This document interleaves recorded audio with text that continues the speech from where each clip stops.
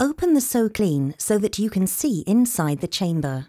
Remove the old filter inside the SoClean by pulling the filter up and out. You can discard the old filter in the garbage. Remove all protective plastic and tape from the new filter. You may see some black particles on the filter or on your hands. This is normal from the settling during shipping and can be wiped off. Place the new filter into the SoClean. Grasp the barrel of your current check valve firmly and pull the tubing away. It may be necessary to use a twisting motion. Repeat to disconnect the tubing from the other side. The direction of the new check valve is critical. Your SoClean will not work if it is installed facing the wrong direction. The end of your new check valve has a label with 2 arrows that should be pointing towards your equipment.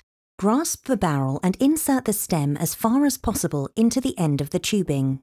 The tubing should be nearly touching the barrel of the check valve. Repeat for the remaining side of the check valve. Resetting the SoClean should only be done after replacing the cartridge filter and check valve. Press and hold the manual and hourglass buttons simultaneously until you see a smiley face on the display.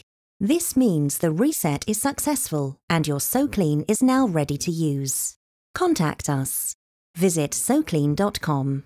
Call 866-501-3705. Email support@SoClean.com.